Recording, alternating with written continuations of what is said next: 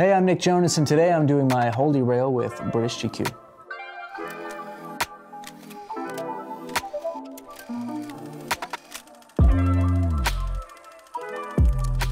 So this first item is very important to me. This is an Omega Speedmaster. The story with this is that when I was doing the Spaceman album, I wanted this theme to kind of carry through to many different things. So the idea of being a spaceman, we did a music video in a place that looked like Mars, and so it was fitting that we have the first watch that was worn on the moon.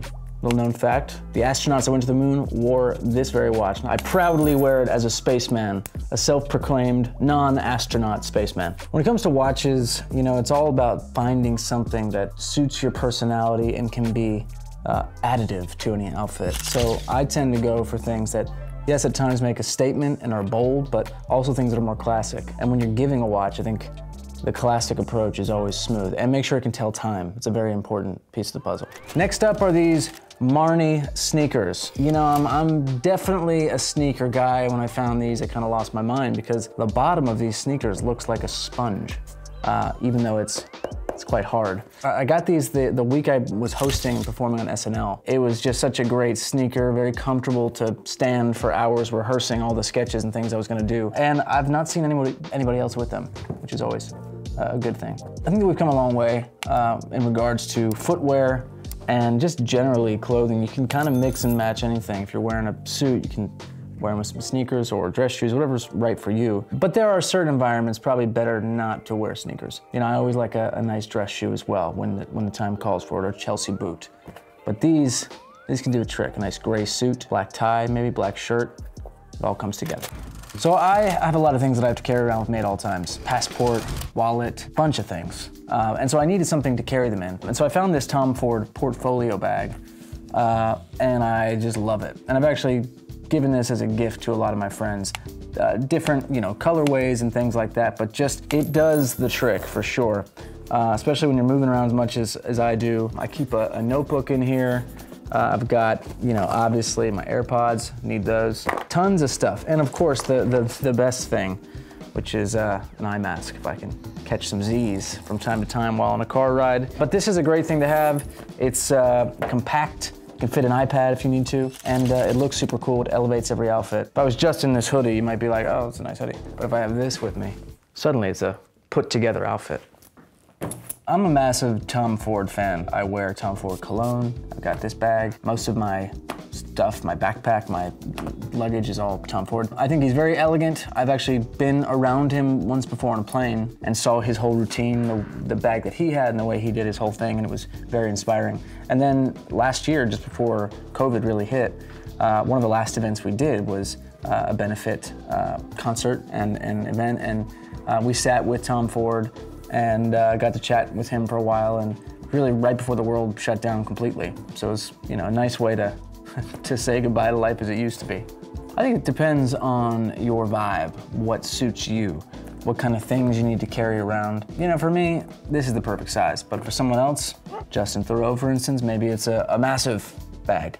And others like the little ones, just big enough for your phone or something. So it's really up to you. Go with what suits your lifestyle. For me, this is the perfect fit. A good pair of sunglasses is always important. These are a little bold, I would say, but they've got the right shape when I have a shaved head or buzz cut like this, which I'm currently in the process of growing back out. But it's a very different thing to when I have longer hair. I have to go with a more sort of Ray-Ban Wayfair shape. So this was kind of a fun, bold change. I like the color of the lenses and just the lightweight feel to them. My wife tries to steal them all the time, but I gotta keep a close eye on them, no pun intended. The brand is Gentle Monster.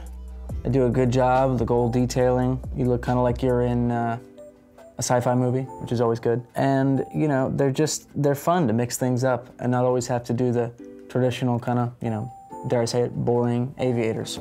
When choosing the shape of my sunglasses and clothing and just generally making life choices, my hair cut kind of dictates a lot of things. So I'm in between a buzz cut and growing my hair back out. But when it's shorter, buzz cut, I tend to go for more sort of angular things, a bit more sort of street style, casual wear.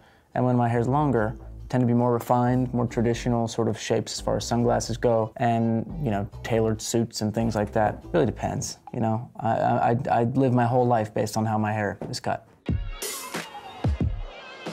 Speaking of hair, when my hair is short, like it is now, this is a great product. Bumble and Bumble, Sumo Tech. Nice little paste there, mix it in, mess it about, see where it lands. And then when it's even shorter than it is now, it just adds some good texture. So this is my go-to when I'm in this phase of the hair process. My daily grooming routine looks like this. Come out of the shower, I put some energizing face cream on. I do an under eye depuffing roller, which is phenomenal. Tom Ford makes a great one, of course. And then I go, I put my deodorant on, of course, spray a little cologne, put some stuff in my hair, then I go change. And when I come back, that's when I will, apply a deeper moisturizing cream to my face. And then if I'm feeling really crazy, I'll spray some more cologne just to make sure I smell as good as possible. I follow this all up with a little bit of hand moisturizer, and then I'm on my way, ready for a great day. This right here is my favorite thing in all of the things that I brought today, because it's the thing I use every single day, at least twice or 3-4 times a day, and it's a toothbrush. But it's not just a toothbrush. First of all, it comes in a very cool case.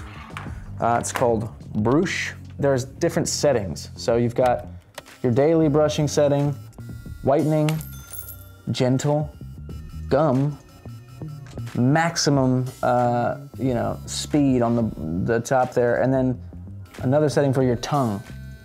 So you have a nice smelling mouth as a whole. Breath is good. My wife and I both use this. We're obsessed, and we've gifted this to a lot of friends because it's just the best toothbrush I've ever owned.